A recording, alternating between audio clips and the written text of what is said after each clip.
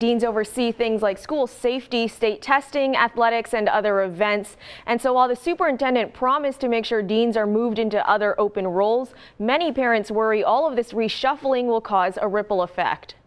I think they need to go back to the drawing board. Confusion and frustration from Thursday's school board meeting spilled over onto social media. Parents asking online why CCSD would even consider cutting programs like the performing arts, athletics, transportation, or magnet schools. I'm concerned with topic 2.01, the removal of arts and sports program. And if you take these programs away from us, you take the spirit of many students. But CCSD responded saying there are no current proposals to cut those. Superintendent Dr. Jesus Jara brought up this slide at the school board meeting. He listed those options to explain how he came to his decision to cut deans. I understand his position. Do I think that there may be other options out there? Yes.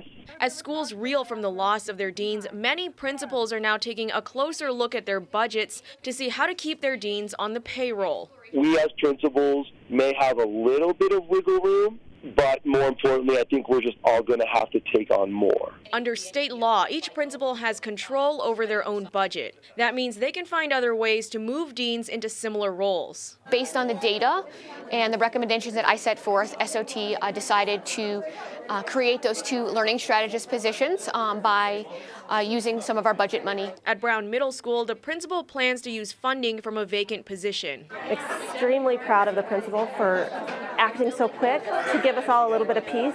But students and parents at other schools worry principals will find that extra money in other ways. It's most likely that our performing arts department would be the ones with the brunt of the force delivered to them. And principals have until June 26th to set those budgets. Tiana Bonner, Fox 5 News.